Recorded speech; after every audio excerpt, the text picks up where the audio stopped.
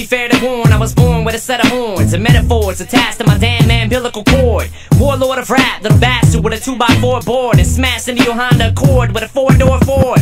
But a more toward drop of an acapella, the chopper fella, the mozzarella worse than a helicopter propeller. Got you locked in a cellar with your skeleton showing, developing anorexia. When I'm standing next to you, eating a full-course meal, watching you starve to death with an IV in your vein, feeding you liquid Darvocet, pumping you full of drugs. Pull the plugs on the gunshot victims full of bullet slugs, who were picked up in an ambulance and driven to receiving with the gases ripped out of their pants and given a less than 20% chance of living. Have a possible placement as a hospital patient, storing the dead bodies in grandma's little basement.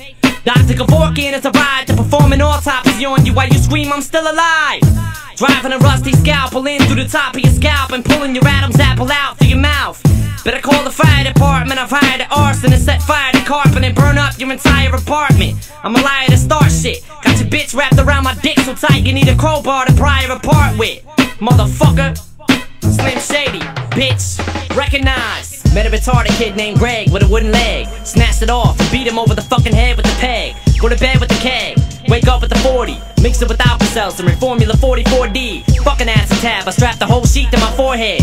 Waited till it absorbed in and fell to the floor dead. No more said, case closed, any discussion. I'm blowing up like spontaneous human combustion, leaving you in the aftermath of Holocaust and traumas. Cross the bombers, we blowing up your house, killing your parents and coming back to get your foster mamas.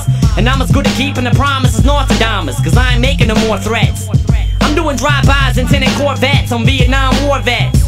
I'm more or less sick in the head, maybe more cause I smoked crack today, yesterday and the day before. Saboteur, walk the block with a Labrador, strapped with more corral for war than El Salvador. Foul style galore, verbal cow manure, coming together like an eyebrow on Al P. Shore. Motherfucker, it's like this and like that and like this.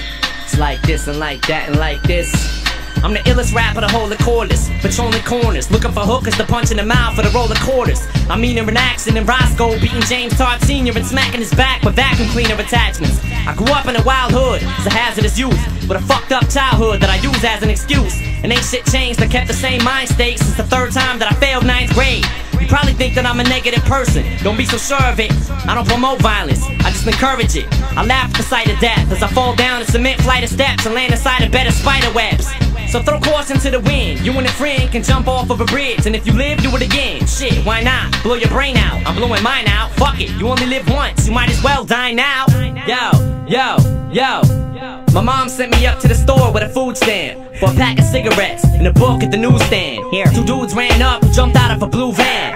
I looked down at the ground and picked up a huge branch. I swung it at the first dude, the other one with him seen it snap so fast it looked like it broke before it hit him. So he tried to rush, I swept his legs, pinned him and bit him. He came back with 6 or 7 dudes screaming, "Get him!" I grabbed one, lit him on fire, pinned him and bit him. The next faggot gave me his shoes like they didn't fit him.